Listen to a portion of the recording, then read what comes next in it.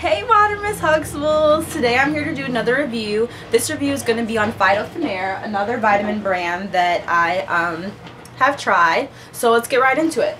I normally purchase them at, the first time I purchased them was at Beans, which is a really high-end, really nice, beauty supply in Philadelphia on Walnut Street. And then the next time I got them was at Sephora. So most people just know to get them at Sephora online or in the actual stores. So this is how they're going to look on the shelf. I believe it's a French company. I could be lying to you all. Yeah, Paris. It's a French company. So it comes on the shelf like this, and it has a sleeve, and then it's in a little box like this. And these are how the actual little bottles look. So with these, you get 120 tablets. You're taking 2 a day, so this comes in a 2-month supply. So one bottle gives you a full 2 months to test it. So as I've said a million times before, I think that you should use a vitamin for at least 2 months before you can get a good idea. And these do not come in any lesser amount. So one bottle automatically gives you a 2-month supply. That being said though, these are on the pricey side. This runs you $59. So for some people to make an immediate payment of $59, that's way too much, and I understand that. I'll be doing another review on a lower price point, but I just wanted to put it out there. There's not a lot of reviews that I've seen women of color do on Phyto, so I just wanted to talk about this. Now, my main motivation for using Phyto initially was I was taking Hairfinity, and I had taken Hairfinity for close to a year. Now, Hairfinity as a company, let me just flash it, although I feel like everybody knows Hairfinity, they do not believe in using omega-3 fatty acids or like fish oils in their hair vitamins, and they claim that that's because there's been no proof, or it doesn't exactly link to hair growth, whereas Phyto actually believes firmly in the use of fatty acids for hair growth. So what got me really honestly to take these is, as I started to learn more about hair, I felt kind of guilty about the fact that I was taking vitamins really just for the vain purpose of growing my hair and not for internal health. For a long time, I've actually suffered from high cholesterol, and I've had doctors recommend to me that either I need to be taking prescription medications or fish oil. And I'm young. I don't believe I should be taking medications for things I could regulate on my own. So once again, think critically when your doctor tries to give you something.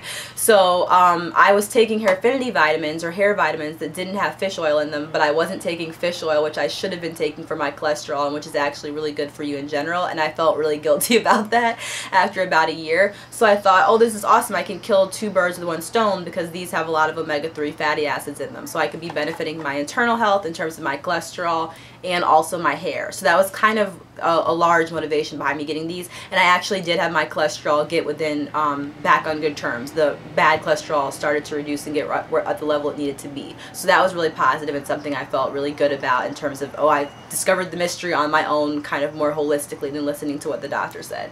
But listen to your doctors. Listen to your doctors. They're medical professionals. I'm not. So unfortunately, I don't have any more of these guys to show you, but they're cute. They're little brown kind of beady pills, really easy to go down.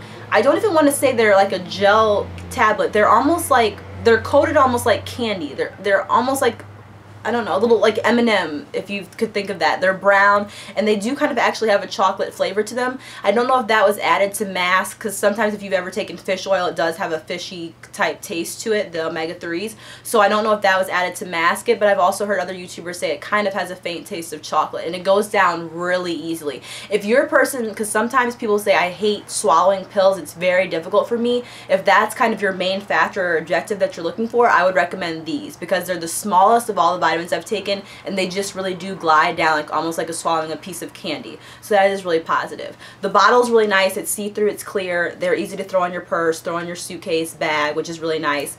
One thing I will mention about these bad boys is they do tend to melt. Because they have that type of, I'm not sure, I'll call it candy coating for lack of better words, they will start to melt and create yellow oil inside of here. You can maybe see a little bit on this one. I've cleaned these out probably, but they will kind of melt and create a yellow type oil, and that can kind of get messy. So that's one thing to think about. These do need to be stored in kind of a cool environment, and they can if they're in your purse or it's hot. I took these, my sisters and I went to Europe this past summer, and I remember specifically when we were in Italy and it was really, really hot, they started melting. So you do have to kind of think about that. That's kind of a con. But in terms of pros, like I said, they do have omega-3 fatty acids. If you can look, or I'll read it because it probably won't focus, but These have vitamin A, vitamin C, vitamin E, riboflavin, vitamin B6, biotin, pantothenic acid, and then 4 fatty acids. So these don't have MSM, they don't have silica, they don't have selenium, they don't have all the vitamin Bs. So if you think about it, they're really not a good multivitamin. They're really not a comprehensive overall vitamin. They're relying a lot on the fatty acids, as I said before. So these would be probably pretty good to take with some other type of vitamin or some other type of supplement if you wanted to create a full regimen. But I do recommend these though for a lot of people suffer from high cholesterol, including myself, even though I try to be active and eat well. So that's kind of my review of these. One other final thing is that these can sometimes cause your hair to get a bit oily. I saw another woman of color, another YouTuber, saying that as well, that she started taking these and she was experiencing her hair producing a lot more natural oils, and I do agree with that. Not in a ridiculous, overwhelming way, but I do remember sensing that it does produce a lot of natural oil on your scalp, which is a positive thing. Just know if your hair goes on the greasy side, it may be a little bit overwhelming, or you may have to use apple cider vinegar rinses or things to kind of redo your pH balance and purify and keep the hair from getting oily. But that's all that I have for Phytophanere. If you have any more questions, you need me to go more in depth or elaborate anything, please let me know, and I'll see you guys next time. Bye.